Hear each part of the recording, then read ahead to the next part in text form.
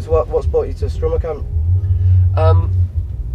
Adam, tour manager, knows Phil, and I met Phil and I thought he was a good bloke, and I met some of the other people involved, and you know, it's a good independent kind of ethos. Yeah. The more corporate the music business gets with the live shows, the more a guy like me feels out on the edge a little bit, you know.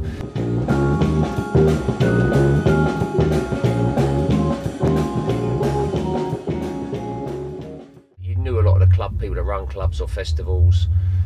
There was a lot more independent people about, but corporations have taken over everything on the recorded side. You know, it happened, and now live recorded side now, people have to do their own thing because they haven't really got majors as such in the way you did have. But the live side, I think, is even a lot of the clubs are part of corporate setups now. You know, kind of chains, franchises.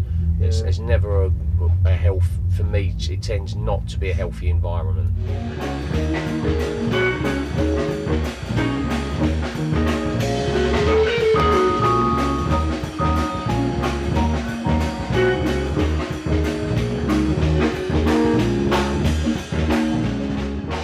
What format are you guys still using? Do you still put vinyl out or CDs? Yeah, actually, this stuff that will come out in the autumn will be vinyl. Yeah. I think it's a kind of must nowadays is to do vinyl. I think it's so important, isn't it? I think there's a resurgence, isn't there, of vinyl sales have gone up. Even, you know, limited edition, coloured vinyl, so forth. I mean, probably a lot of the machines, I don't know whether in Europe now or if there's any here in the UK, but a band or an artist can make can make a living out of selling, call it retro media. Are you looking forward to working with I'm not got any big kind of huge desire to take the world on particularly. I just want to enjoy, like tonight, doing shows like that. I want to work with Aziz. I like this lineup. It's a great lineup, nice crew. So that's it. That's mine.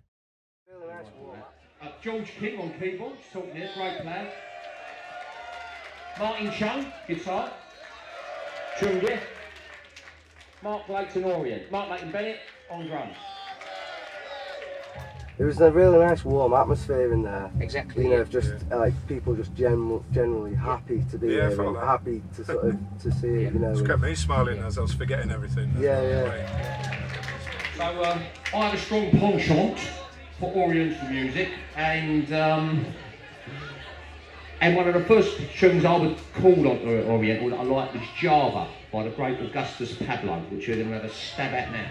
Thank you so much for coming to Thanks see us, and you know, please stay in touch and you know, let us know what's going on. Hopefully this time next year we'll be, you know,